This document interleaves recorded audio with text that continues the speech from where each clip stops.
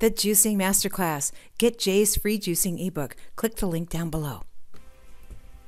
Hey, it's Linda Kordich. Today we're going to be making lemon water.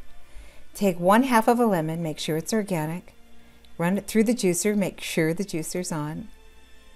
It doesn't look like much is coming out, but it will. Now turn the juicer off.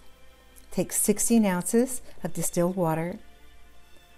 Pour it through the juicer without the juicer being on.